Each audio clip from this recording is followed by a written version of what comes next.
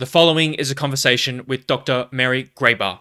This conversation is going to be really insightful for those who care about history, and particularly American history, slavery, and the founding of America itself. For those who don't know, 1619 was the first year where the first Africans were brought to America by European settlers, and there is a contention and argument going on that that is the year that should be replaced with the original founding of America instead of 1776, which it currently is known as when the Declaration of Independence was originally issued. So, because the claim that that's when the first Africans arrived and apparently instead built the real wealth of America instead of the founding fathers being the original ones being celebrated for the founding of America. Now, what I speak about with Dr. Grabar is basically there's a teaching of American history that's been fractured, with many believing that American history, or America in general, is very deeply evil from its foundation. And so I have Mary to come on and talk about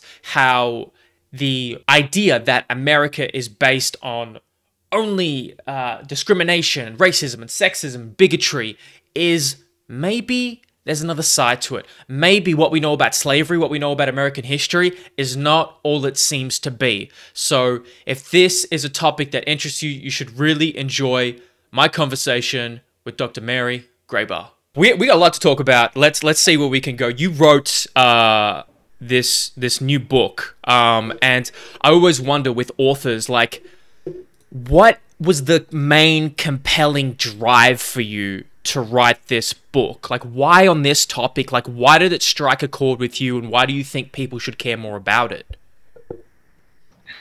Yeah, well, that's a great question, and it goes back to my days as a college professor, back before I was canceled in 2013, basically.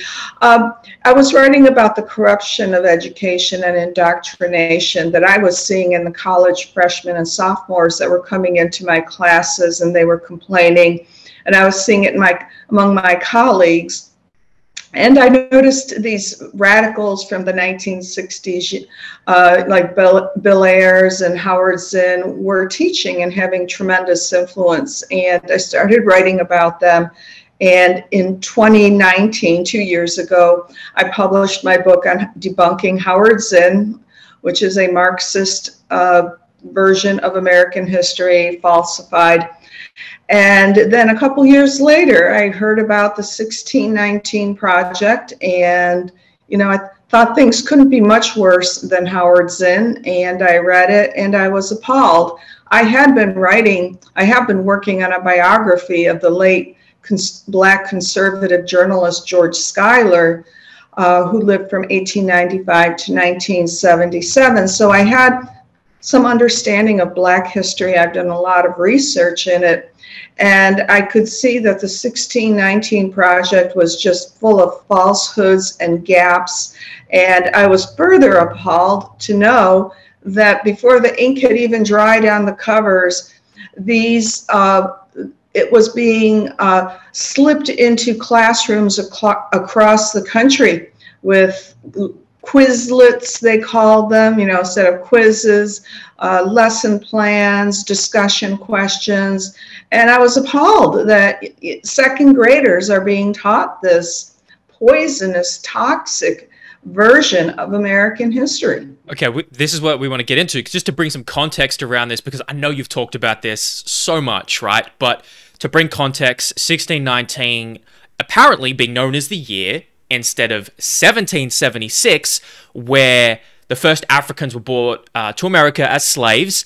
And I would love you to dive into a little bit into the for and against this argument that America was founded on the backs of slaves, for and against, you know, because I think it's let's try and argue both sides, but then come to the point of, okay, where does this evidence come from? Why is it factual, or why is it false? Okay, well, I would be the first to, refuse or deny the contributions of African Americans to American society, to American economics, their labor, their innovations, the culture. We cannot deny that. Totally. they are a part of our history. They're American. That was the claim that George Schuyler made, and they have, you know, every claim on the American heritage and to Americanism. And that was once the prevailing view of Blacks in this country in the early 20th century. So I would not deny that at all. And as a matter of fact, I believe that, you know, we need to continue investigating Black history. For the longest time, it was not known to all Americans and all American students, but we need an honest history. So though those first Africans did arrive in 1619, sometime in the latter part of August, we don't know exactly how many. The records are sketchy. They estimate between 20 and 30. We don't know their status exactly. Historians are still debating that. Were they indentured servants, or were they immediately slaves? Or were they indentures, but having a longer indenture than, say, the English, who typically had to work for 7 years to pay their passage? So, and did they found this country as the 1619 project presents or tries to push this idea? No, they did not. As had nothing to do with the founding documents, with the philosophy. They weren't allowed, quite frankly. And so the principles upon which this country was built was, you know, on the ideas of the founders as traditionally understood. The men, the white men, mostly propertied white men who, you know, came up with the Declaration of Independence, the state constitutions, the American Constitution, and so forth. So I make that distinction there. However, the 1619 project advances a Marxist perspective, which is that the foundation is simply material, that the labor of the slaves made this country, and then the protest movements later, all undertaken without the help of any white people, as that they claim, which is completely false, provided the moral guidance for you know, the democracy that we have today, which of course, according to the standards of the 1619 project, is still it's still not free. It still needs work. We still need to adopt the policies of the far left and of the Democratic Party. Okay, now to back up a little bit, because there's a nice little summary there. What level of evidence do we have that people claim that when Blacks came to America, they were immediately slaves? What evidence do we have for that? What's the ambiguity of that? And what is an indentured servant as well? Okay, well, an indentured servant was someone, English person who was poor, had no prospects, and wanted to come to the New World, basically starving. Sometimes they were children rounded off the streets, orphans, the poor, and they came here and in exchange for their passage, which took months, a lot of them did not survive the ocean voyage. They had an agreement, and they were like servants. They were not free. They could not marry in that time period, generally 7 years. They had to have permission of their masters to travel any place. So they had very few rights. And so it was a state of servitude. And remind me of the second question now. Yeah, so just the evidence of, that's great. Thank you for explaining that. And then now the evidence of like, okay, how do we really know? Because it's so long ago. How do we really know the validity to how many of them were indentured servitudes, slaves, etc.? Okay, well that is a good question. We do know that the first legal case, the precedent for slavery, was set in 1654. So they first arrived in 1619. Now the 1619 project says that these Africans came here and bam, we had slavery. Right. And ever since that year, Yep. they have been exploited. Well, that's not the case. You know, the ship, the White Lion that arrived with these Africans took the people here by surprise. They didn't know what to do with them. So the captain needed food, and so in exchange for the food, the settlers here got these Africans.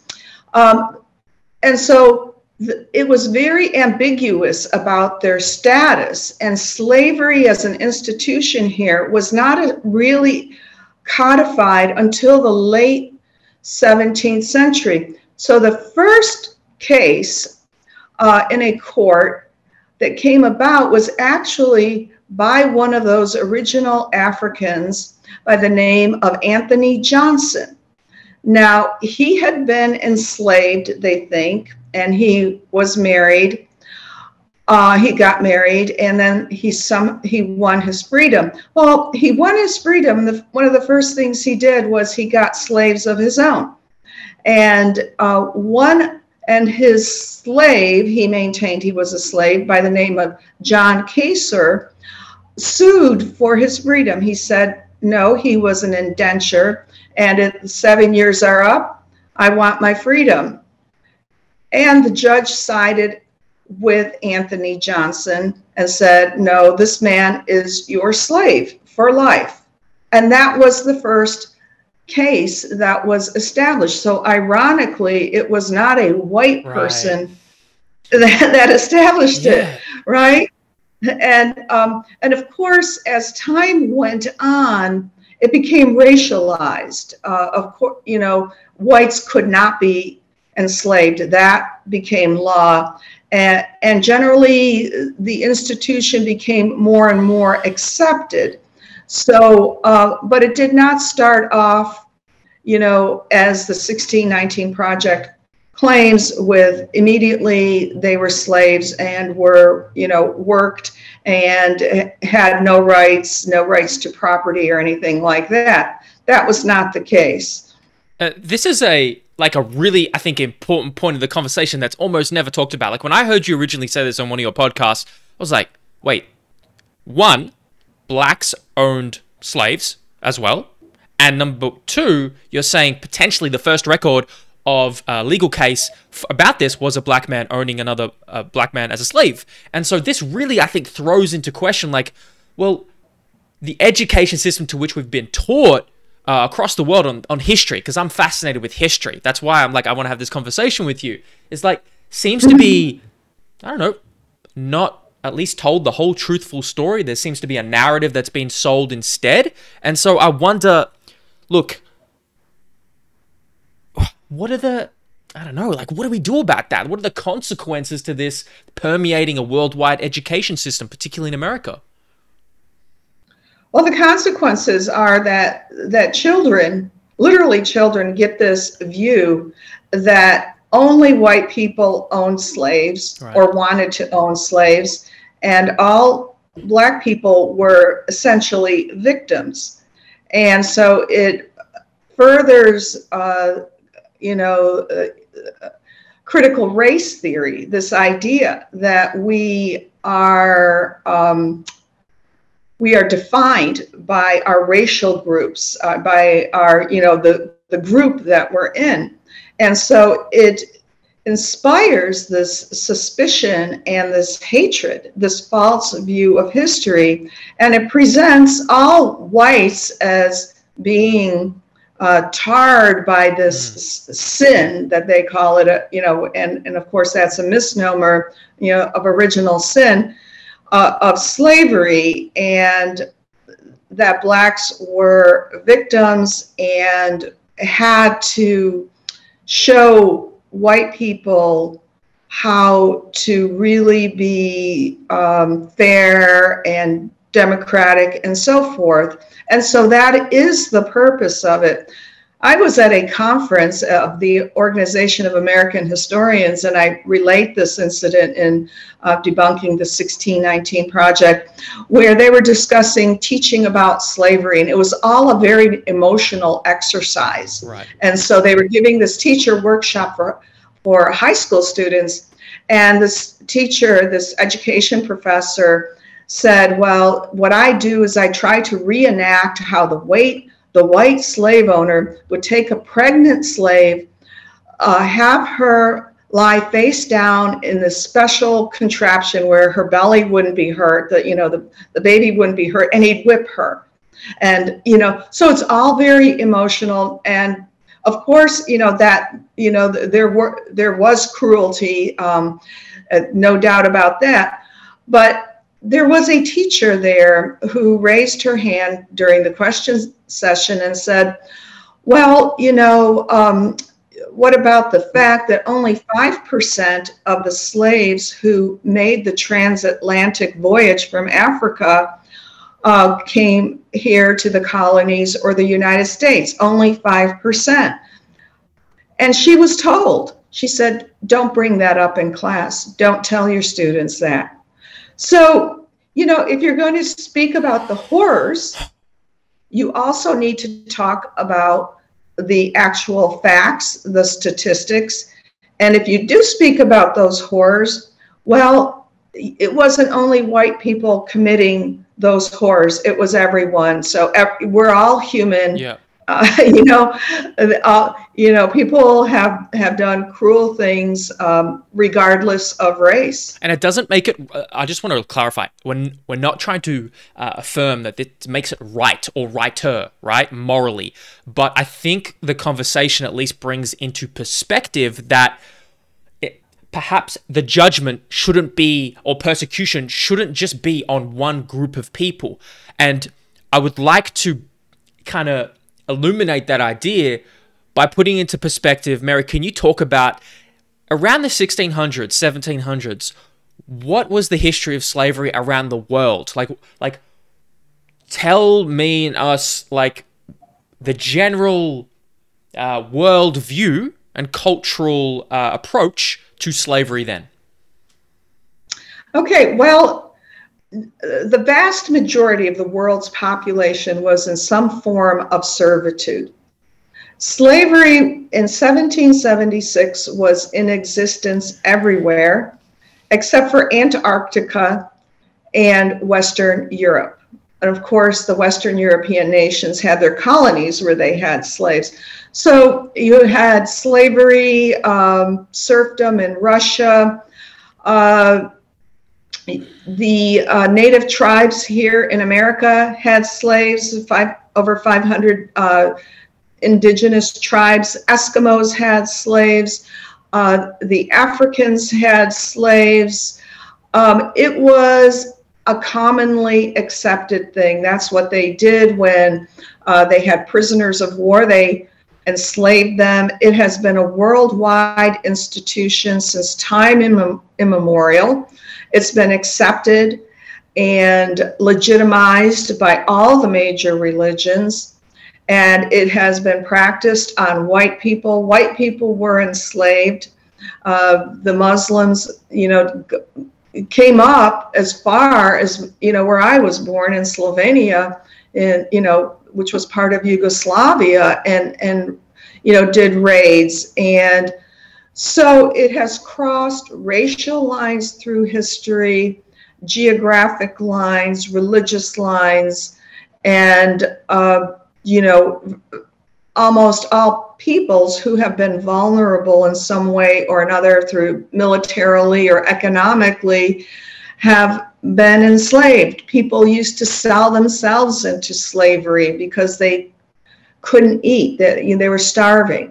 So this notion that somehow, America uniquely exploited a group of people is completely false, but that's the way the 1619 Project presents it, and especially if you are a young student, you have not heard this other view from anywhere else, you are inclined to believe it.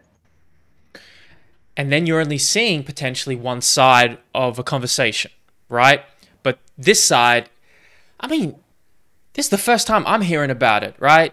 And I'm someone who like looks into history. So I think that's why these conversations are so important, because we want to be able to conversate and talk about all of the different arguments. But what is I was curious, what's the earliest record of servitude or slavery? Do we know? Do we have any like accurate evidence around that? Like, do you know? Well, it's in the Bible, right? The Jews were enslaved. It goes back to the Babylonians. I mean, right. I mean, I don't have an exact date, but probably from the time, man walked upright, people were enslaved. I mean, it goes back to primitive societies.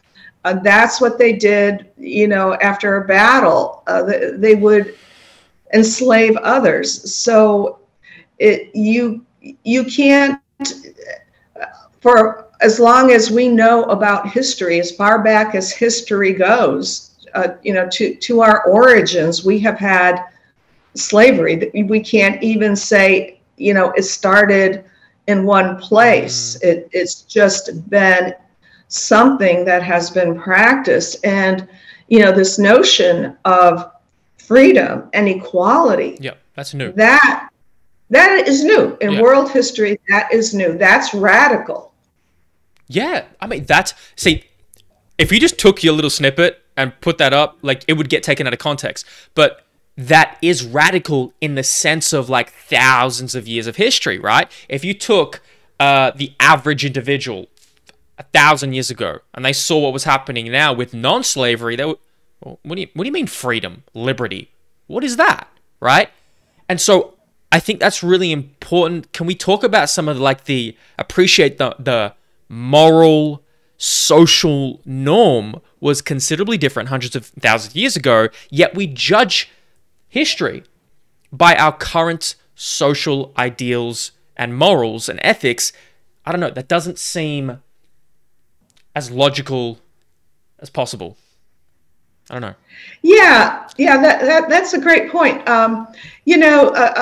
One of these buzz phrases or buzzwords is, in terms of, the kind of history that's taught is your lived history. Okay. Right? What is your experience? Sure. And generally that is valued among certain groups. So history suffers from presentism. We apply our own standards to what was going on hundreds of years ago. But if you take someone like Thomas Jefferson, and if you try to imagine yourself in his place, his earliest memory from when he was 2 or 3 years old was being carried on horseback by a trusted slave.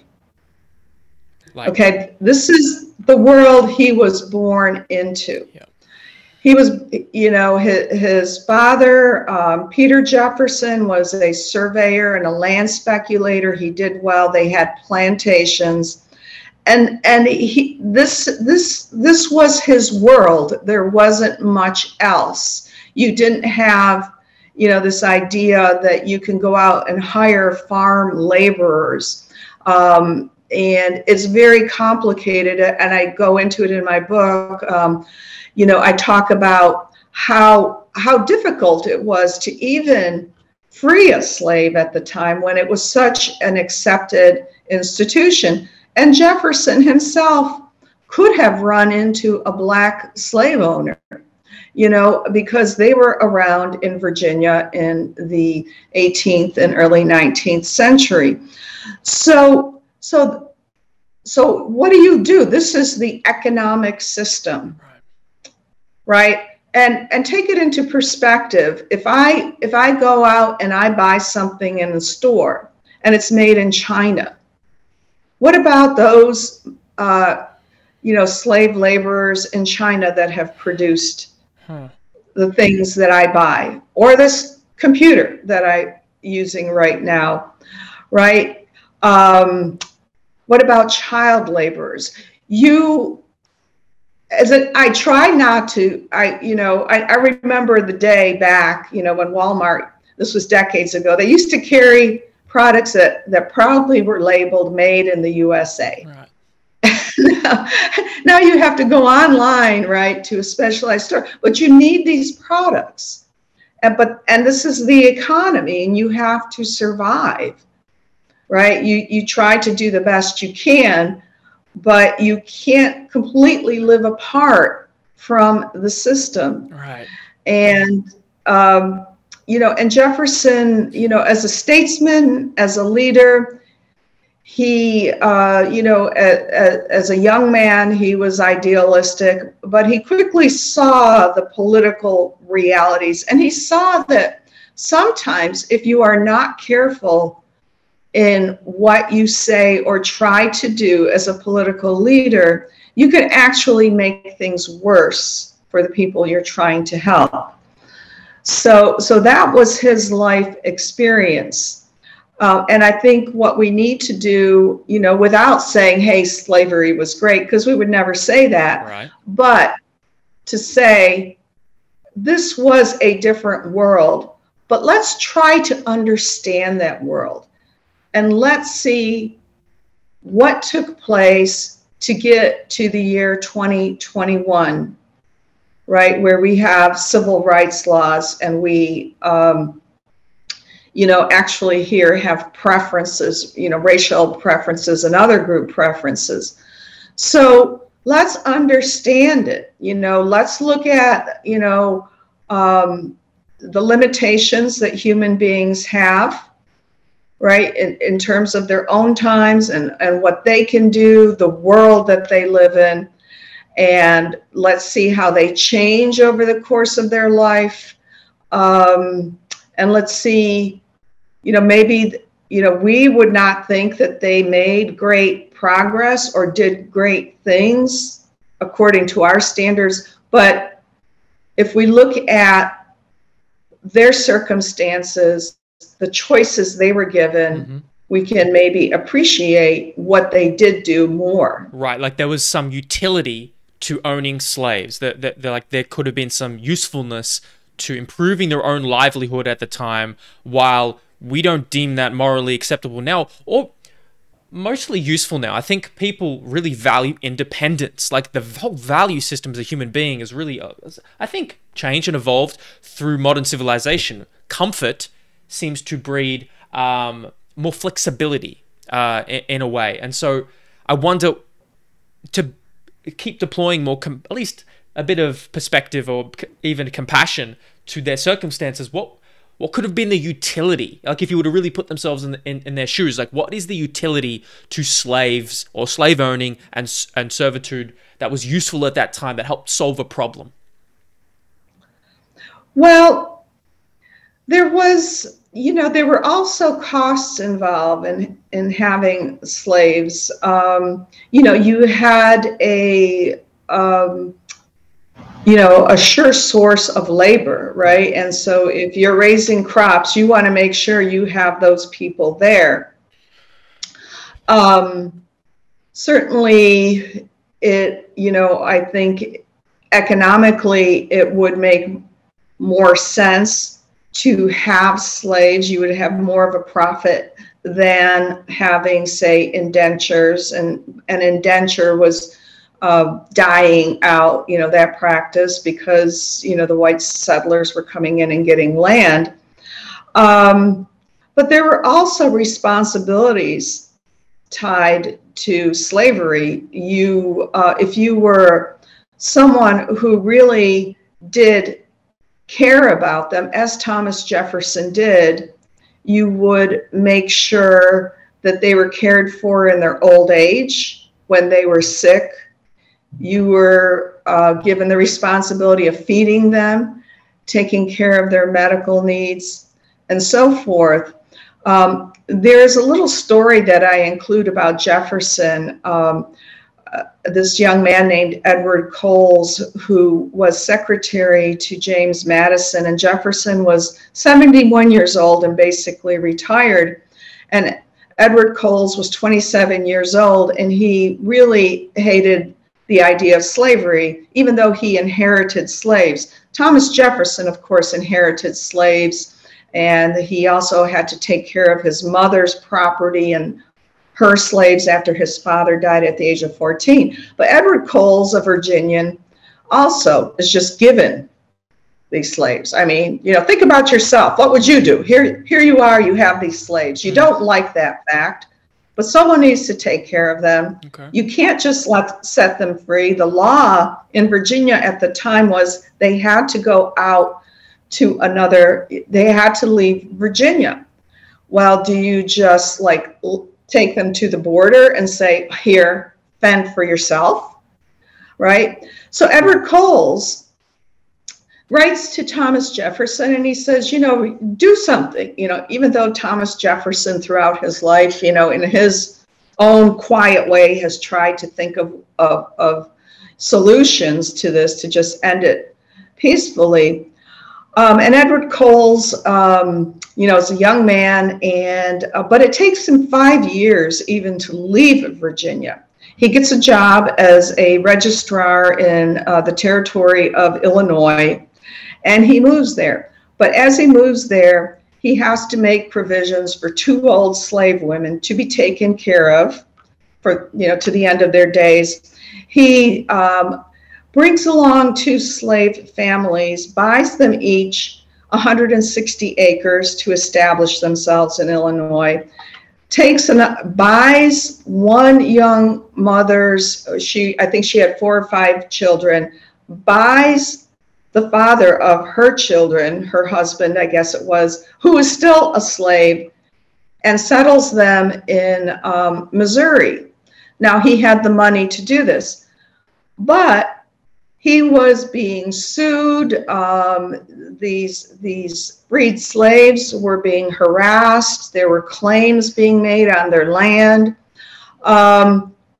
And, you know, he became governor of Illinois, but he ended up going back to Philadelphia, and he married a wealthy woman, so he didn't have to worry about, you know, this, and became a supporter of the Colonization Society, because he thought, well, you know, if we can, you know, have this place in Africa, they can go back to their own, they thought of it as their homeland, and they can be free of harassment and so forth. So there are incredible complications and restrictions on what people could do who were born into that situation. Yeah, and I think putting into perspective that it literally was law, and it doesn't mean law is always right. It just means there's a lot of pressure on you that this is the social and political norm, and I just don't think we appreciate that. Now we judge it very harshly, but I love being able to argue both sides like we're doing here. Traditionally, like Thomas Jefferson, have you seen the show Hamilton? No, I haven't. Okay, because obviously that talks about the founding fathers of America through a play. And so these founding fathers and Thomas Jefferson, they're painted in certain ways. Like, what's the traditional kind of perspective on Jefferson as a slave owner?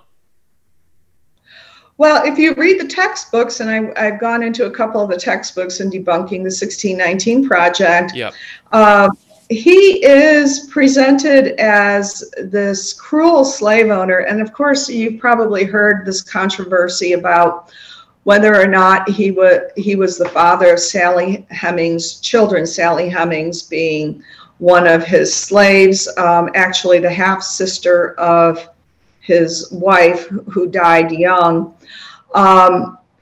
That has not been proven. There were DNA tests, and it was concluded that a number of the Jefferson men could have been, you know, was the father, but they couldn't pin it down. And the historians, a group of historians, got together, about 13 of them, and concluded that it might have been his younger brother who used to associate with the slaves, and, you know.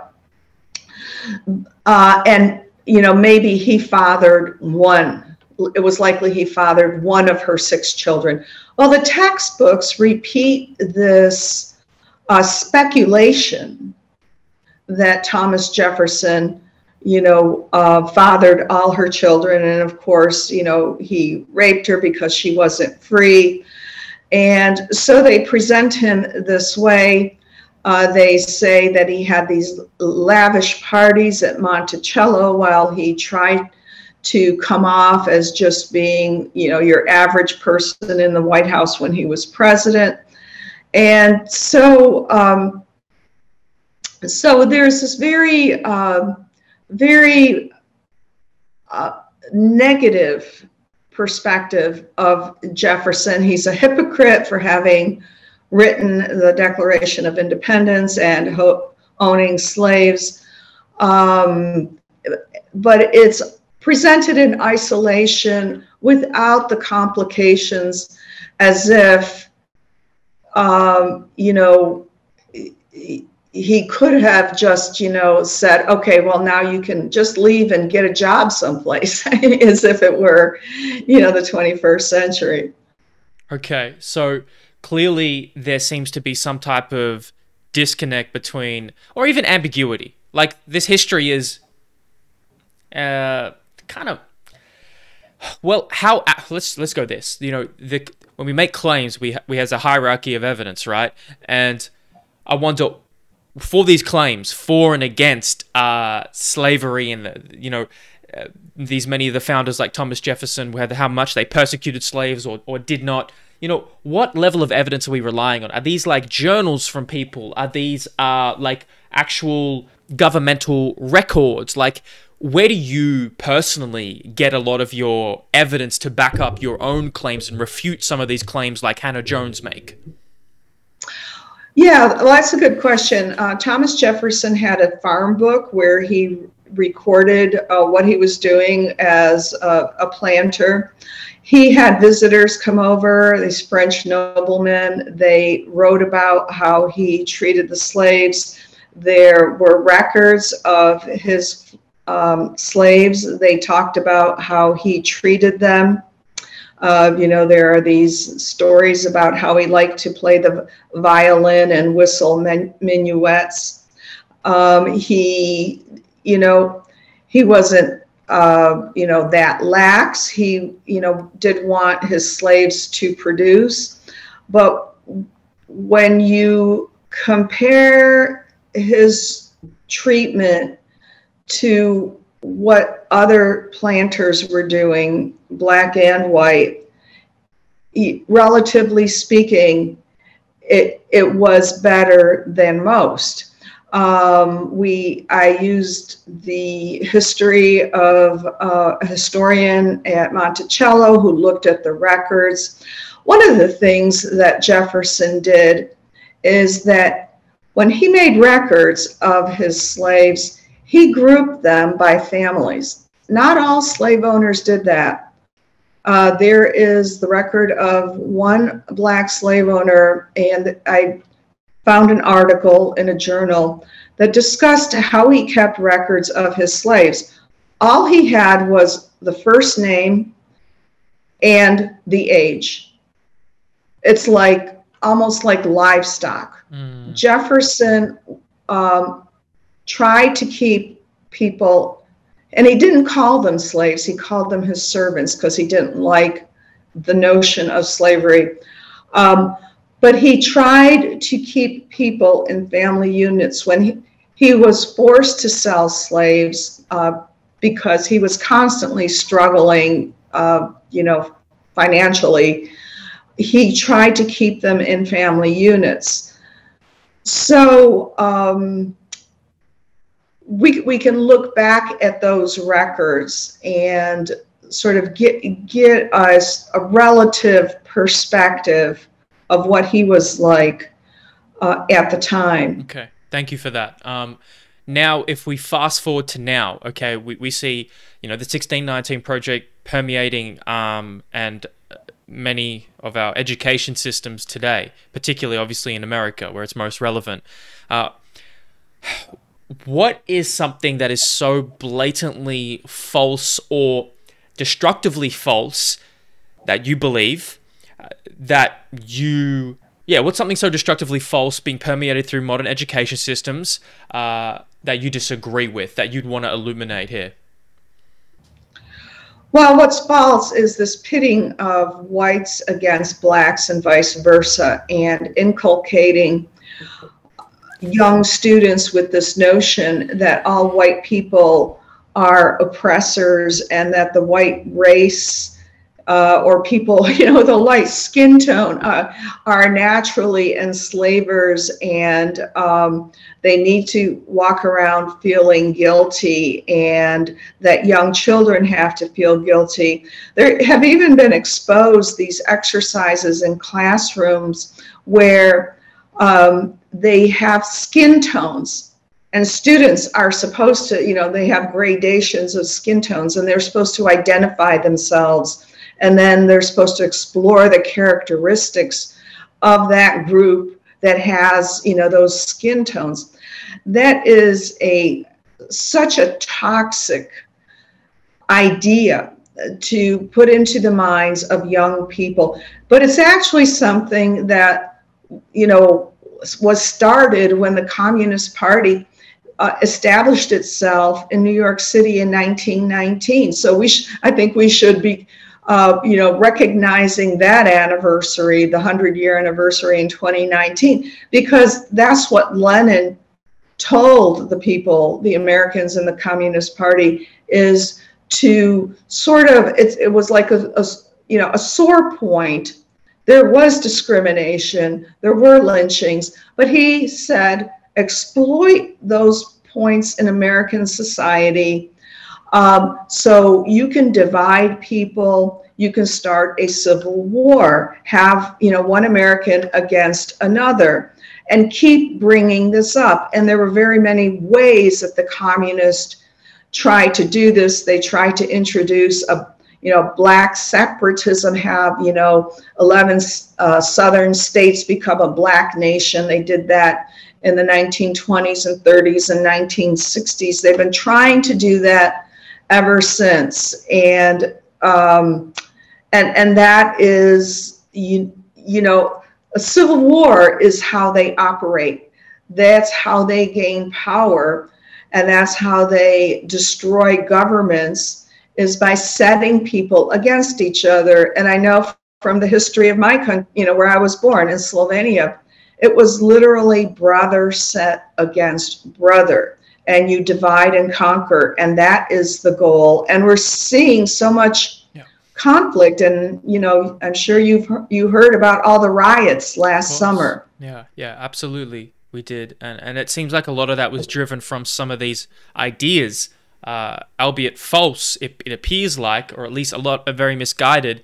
Like, it can get you down. I don't know if you ever just get a little pessimistic about the future, I don't know, of then what the next 50 to 100 years looks like, or maybe you have a lot of optimism that we can kind of get through it.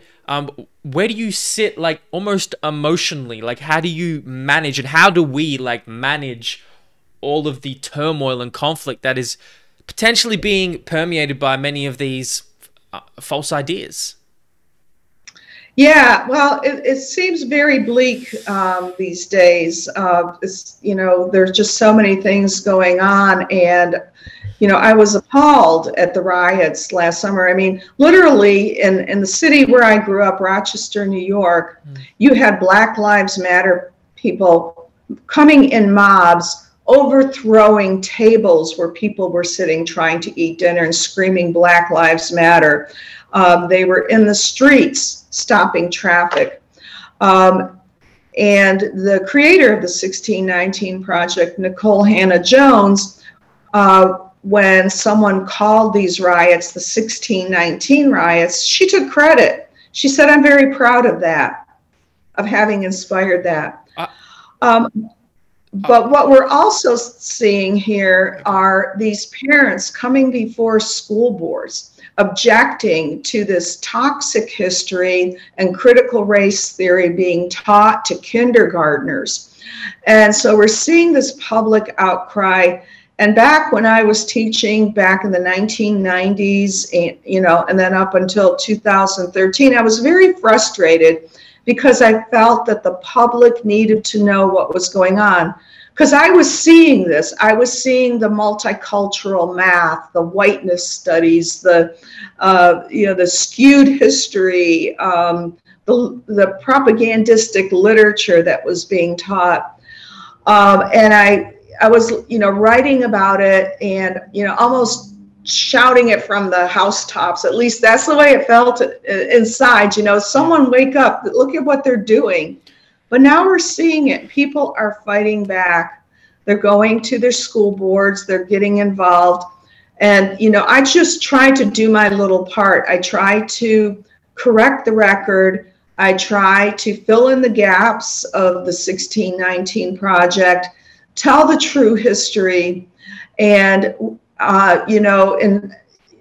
overall, we are a great nation. We have been the beacon of freedom.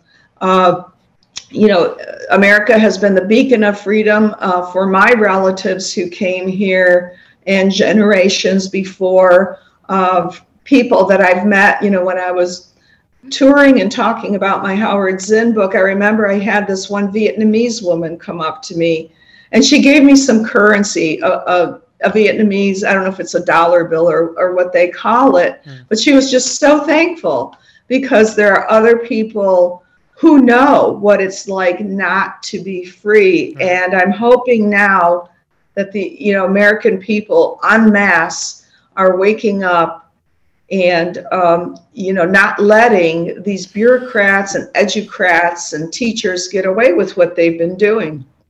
I appreciate the work and the sentiment and the energy behind that. But do you think, because I'm born in Australia, obviously I love this country, and thankfully we don't have many of the same issues that Americans do, but also we share a lot of similarities. And I love America. I've been a heap of times, and so that's why my connection through this is I feel quite genuine. But what do you think is the way through it? Like, do you think education, more awareness is the way through it? Or do you think there are other elements to this that are needed to provoke more significant change and awareness through our education systems?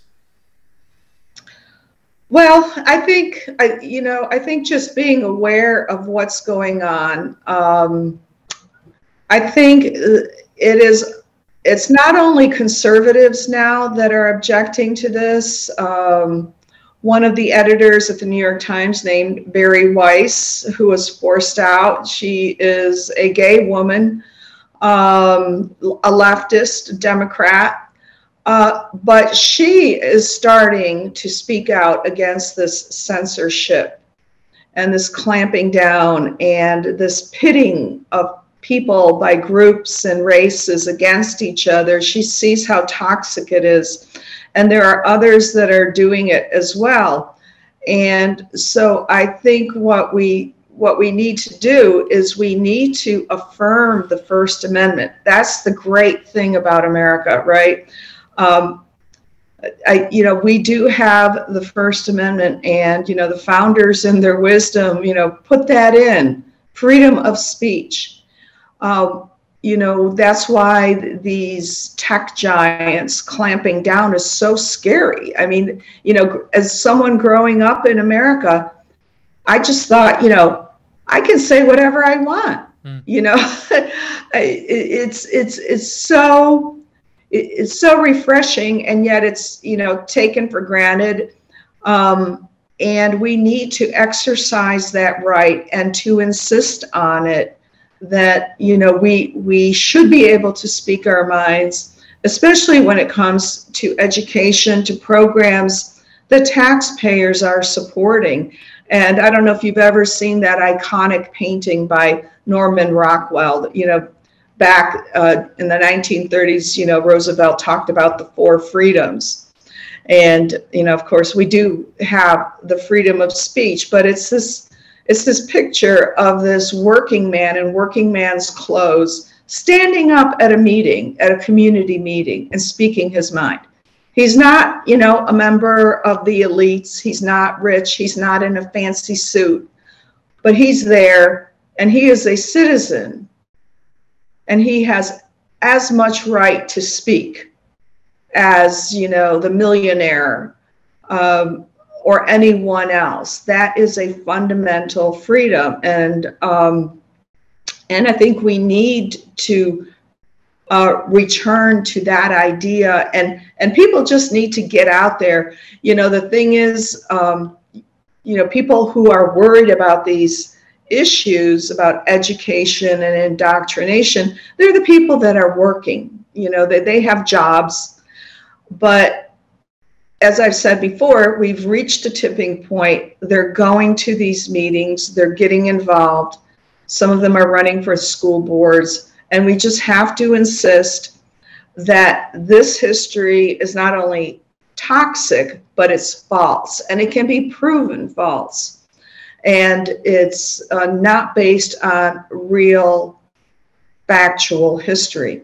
And just on that, while we kind of close up the conversation, when you say that, I understand there might be some resistance to that, not based on actual real history. We've gone through some of the elements of why it's not, but just to really kind of succinctly, the roots of the 1619 argument that Nicole Hannah-Jones talk about, can you just talk about briefly where she got a lot of her ideas from Lerone Bennett, and then how Lerone Bennett, how he created kind of his educational content, maybe you would call propaganda? Yeah, well, yes, she has an interesting history that she has shared in various media platforms. She is a biracial. She, you know, is biracial, and apparently she has some bitterness over the experiences of her Black father, who never, you know, apparently she claims he was discriminated against in the Army. Her grandparents on her mother's side, she says, didn't accept, you know, her father until the grandchildren came along. And she was bused to a predominantly white school. And then she was introduced to this teacher in, I think it was 10th or 11th grade, a Black studies teacher who gave out reading assignments of, you know, from Lerone Bennett. Lerone Bennett was not a historian.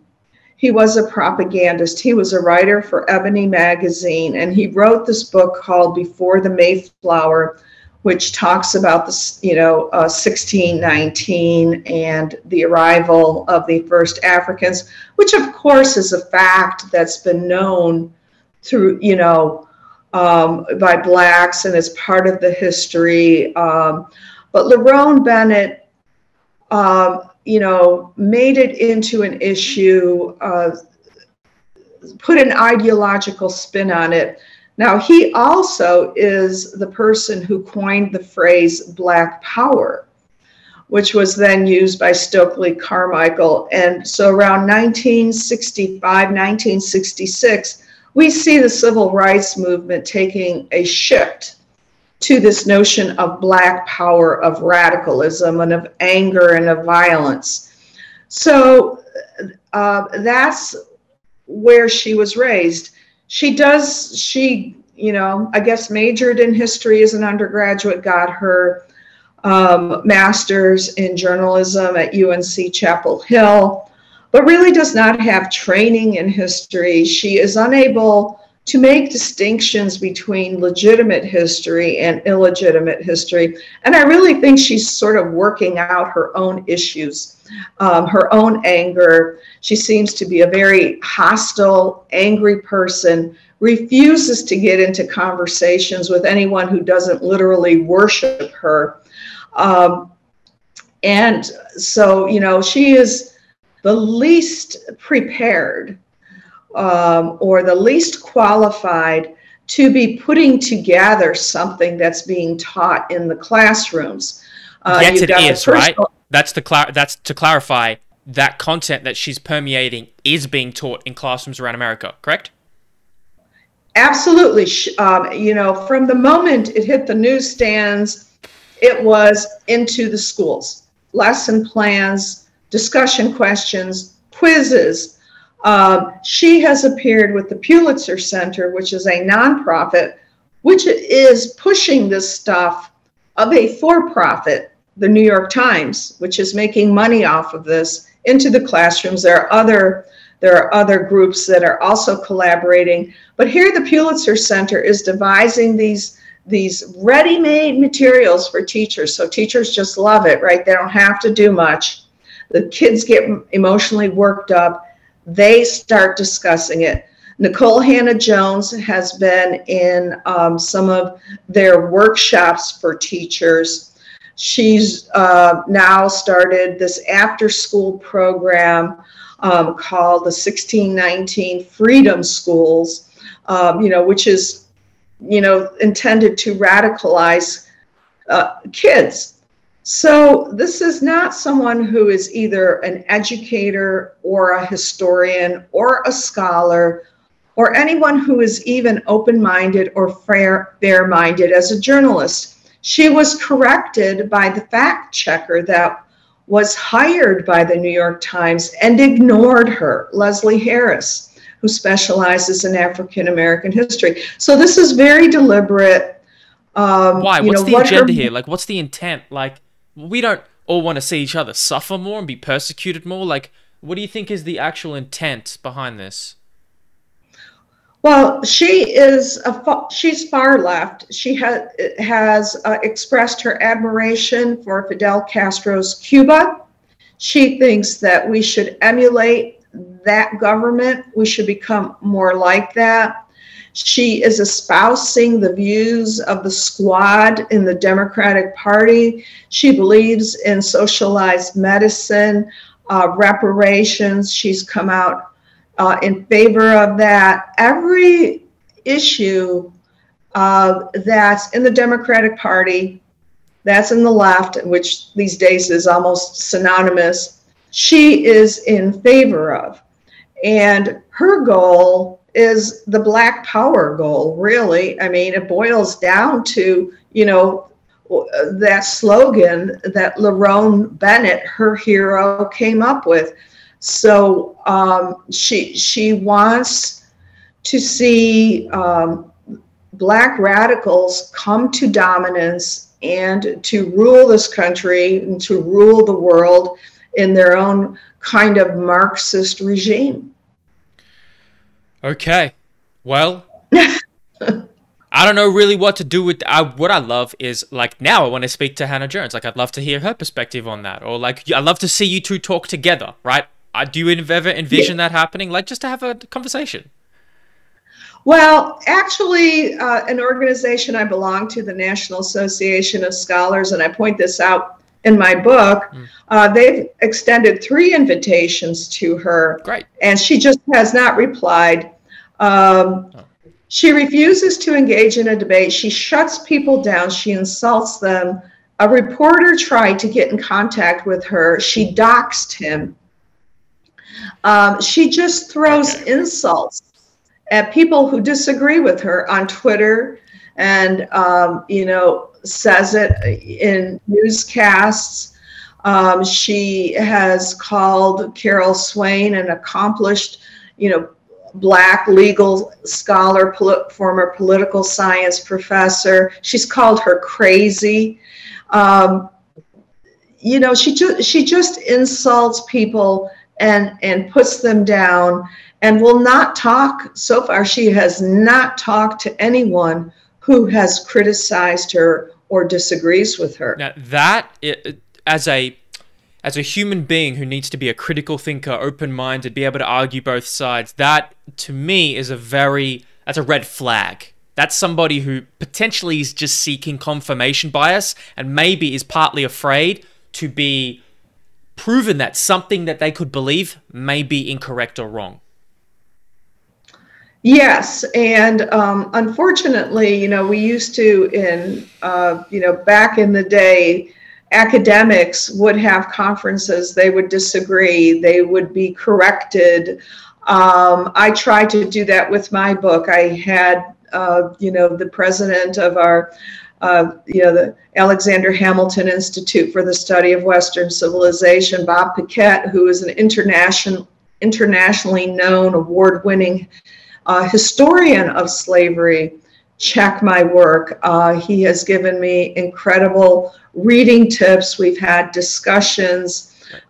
He had picked up some errors, and I was just so grateful. And I've had other colleagues who have given me feedback, and I don't want to make a mistake. I don't want to misrepresent someone or a fact in history, and I welcome the corrections. No matter where the history leads, if it's good or bad, you want to be accurate as a scholar and even as a journalist or as a writer. Absolutely. No emotion, just like finding the closest thing to the truth. Yes, absolutely. And I do think, people who write history, and if you're looking at history, you have to have empathy, right? You have to try to understand the other person, put yourself in their spot, but do it honestly. Acknowledge the suffering of people who were enslaved, acknowledge the limitations of people who were born into a society where slavery was endemic and accepted. And try to look at what happened in the past holistically. Take a wider view of what happened. I think that's a great summary of how to become a more critical thinker. Mary, I think we could keep talking, but I want to be respectful of your time. Do you have any last closing thoughts, or just maybe something profound that you've learnt on this topic, or a jewel that you've learnt on this topic that you haven't spoken about yet before we close? Well, it's been a great journey in terms of doing the research, and because this topic was something that I have come to relatively recently, and it just gives me more of an appreciation of how great America is. I always knew it. My parents talked about it, my relatives talked about it. I knew what it was like in comparison to a communist country, which I visited as a child. And but I have acquired a more profound appreciation for the principles on which this country was founded and the progress that we've made. And as Abraham Lincoln said, it is the last best hope. And I hope through my book, Debunking the 1619 Project, I can provide a resource for other people that they can use the research, that was so much fun for me to uncover and to explore, and that they can use it in making their own arguments to keep this country the land of the free, and have it be a beacon of hope for the world. Thank you, Mary. I love that little nice summary. I just have to pull on that little last string there. What's that thing that's giving you the most optimism for the thing that you love about America and what it represents? Like, what is, because it's still in you, I can hear it and see it. What is it? Like, can you describe it? What makes it like that and makes you feel like that? Well, it's the American people. Okay. They are different. There is this sense, don't tread on me. That's part of the American character. We don't want dictators. We don't want people telling us what to do. I think there are,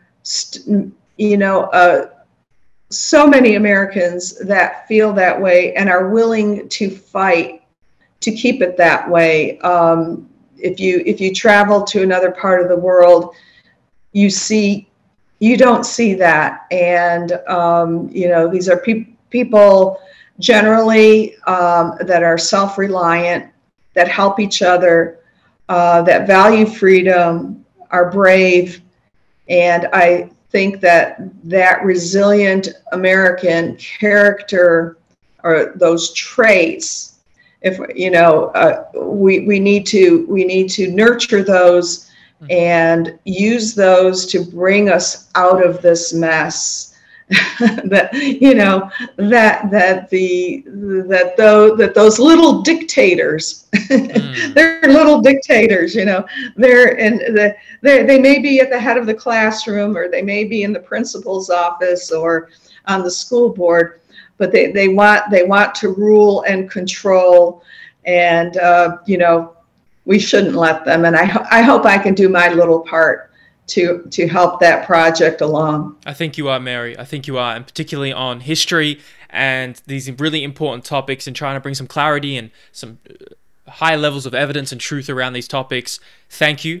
And lastly, like, where would you send people to buy the book? Can people listen to it on Audible yet? Are you planning to do that? Yes, the publisher is Regnery. You can go to their website. You can buy it on Amazon, Barnes & Noble, Books A Million. At my website, marygrabar.com, and I also have dissidentprof.com. I have a link where you can order it. It'll be in bookstores. It's coming out on September 7th, and it is in hardcover and on audio, so you Awesome. can listen to in your car. Great. And you know, so anywhere you can buy books, you will be able to get it as of September 7th. Beautiful. Mary Grabar, unless you got anything else, thank you so much for coming. Well, I just want to say thank you. Oh, Thanks very much. It's been a pleasure. absolute pleasure too. I'm glad we could connect from across the world and bring some light to these topics. Thank you. Thank you for what you do. Thank you, Mary. You are watching, talking, or listening to Talking Chimps. Do you expect us to behave? Do you expect a chimp to behave in a zoo? And how are you going to expect us to behave? We're in a fucking zoo. It's called the fucking planet. Spinning around on a marble, hurling through space, wondering when the fuck we're going to get off this ride. Never. We're stuck. And we're in a Milky Way, which is in another universe, and another universe, and another universe, and another universe.